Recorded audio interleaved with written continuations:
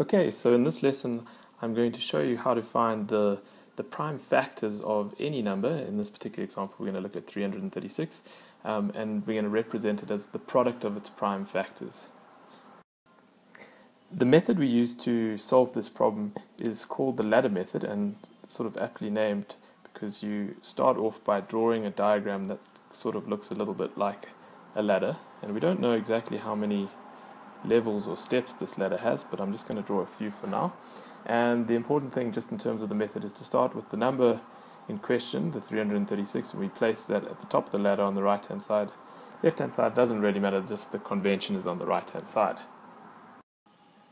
So the question, we're asking for prime factors, so that's a good starting point, is to actually look, and it's generally easier to start with the lowest possible prime number that you can think of, and hopefully you should have that knowledge by now, but the lowest prime number is 2, and we check first of all whether the number we're looking at, 336, is divisible by 2. It is an even number, so it is going to be divisible by 2, and we're going to end up with, if we divide 336 by 2, we are going to have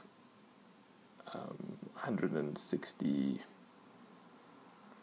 let's just double check, 168. Okay, I just did a little bit of short division in my head, and then we apply the same process as before with the new number, and we try and divide it by the smallest possible prime. So once again, it's an even number, so it'll divide by 2. 168 divided by 2 is going to be 84, and again 84 divided by 2 is going to be 42, and 42 divided by 2 is going to be 21. And here's where we hit our first little glitch in the system, because now 21, we can't divide 21 by 2 without getting a remainder.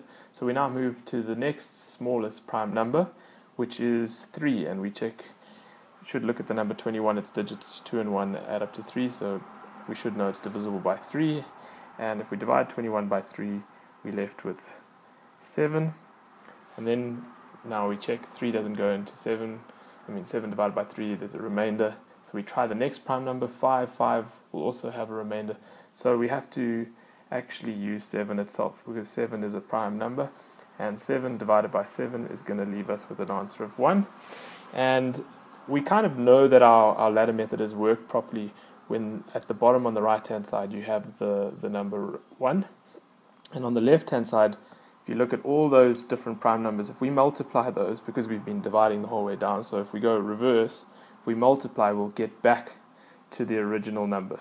So we can now actually represent 336 as a product of its prime factors, and I'll just write that out for you quickly. So we can say 336 is equal to, and now there are 4 2's, so it's 2 times 2 times 2 times 2, and it was times by 3 times 7. And generally we want to try and keep things as tidy as possible in maths, and we do have exponential notation, so instead of writing all those 2 times 2 times 2 times 2 out in expanded form, we can just simplify that. That's 2 to the power of 4 times 3 times 7, and you have now represented 336 as a product of its prime factors.